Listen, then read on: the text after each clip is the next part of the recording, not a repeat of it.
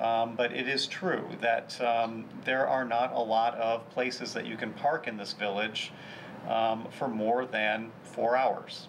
You have got to move your vehicle regularly, and if it's 3 or 4 blocks away and you got to move it, that's really an inconvenience. Sure. And that's not an inconvenience that at this time, as an administrator, I feel comfortable imposing that upon my staff. Sure. Offering it as an option and encouraging it.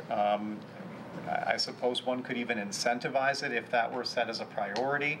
But again, to my point earlier, by finding some spaces off-site that were within a block, that would free up parking spaces.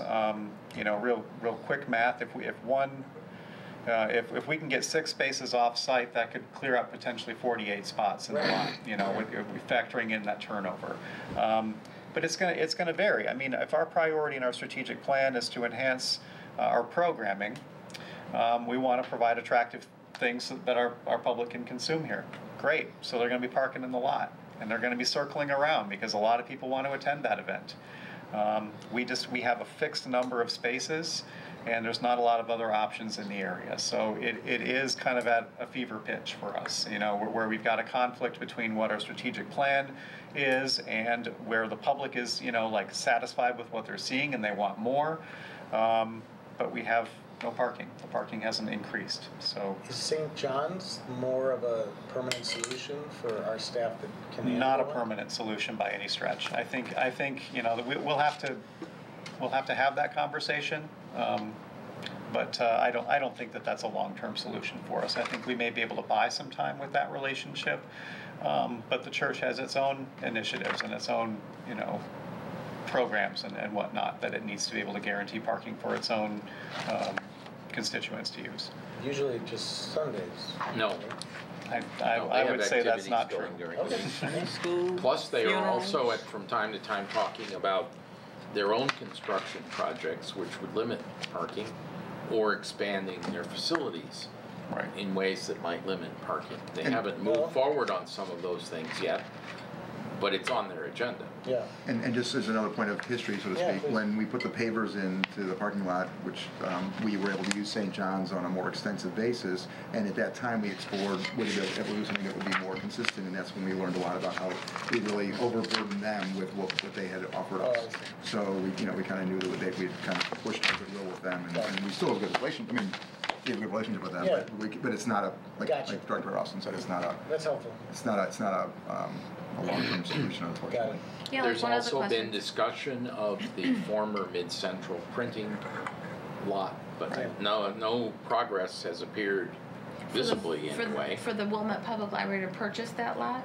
Well, no, the village has not been willing to Oh, they own it. consider that. They own it. They own it. Their intention Mm-hmm. in their master plan is that that's part of their metro parking deck.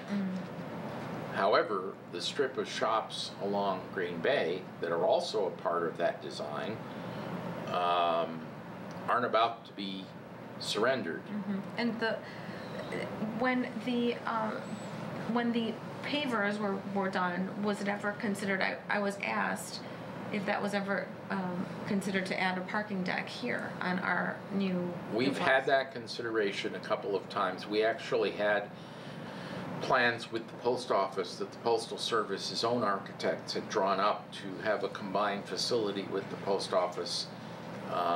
The anthrax events following 9/11 caused that to disappear. So the exposure to so many spots in a concentration of open spots.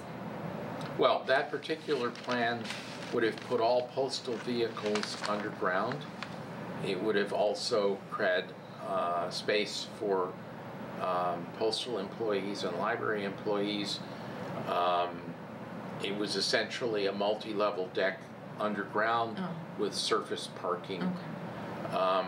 Do you know about? As I said, it vanished when the Sure. when the Security. anthrax issues occurred, and the Postal Service has not entertained any such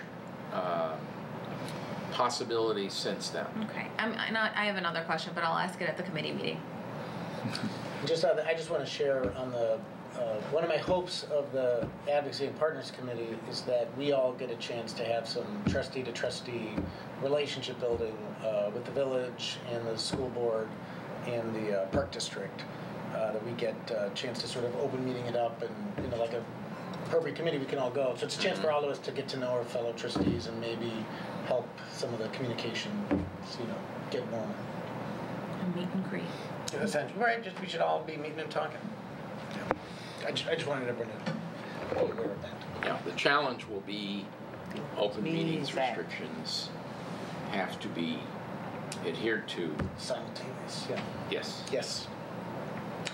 Where two or more are gathered, Yes, right.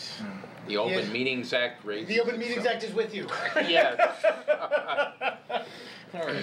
And then I have one old new business on the Sunday staffing and Sunday hours issue.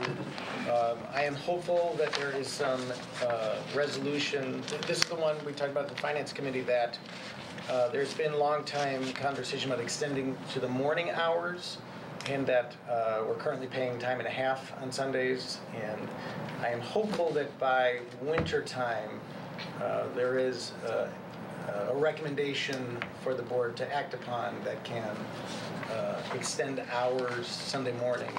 Any hours that are extended are going to be based on, you're doing audits now, but you really don't have, and I know that Heather did one, but she didn't on Sunday morning. But one challenge may be getting the staff to come earlier on Sunday morning.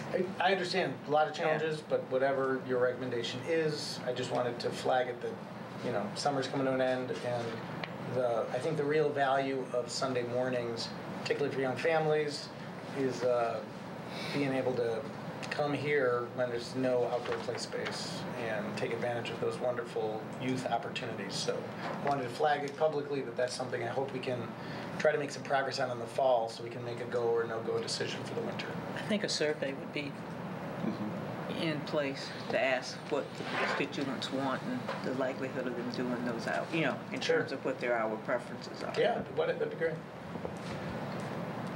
Okay. And we had tried it once before recently, Anthony, and I thought that the questions didn't quite They answer. weren't right. They didn't break down. So, yeah, if you want any feedback, if you can handle it on your own, great. If you want feedback, we're happy to give it to you. Great.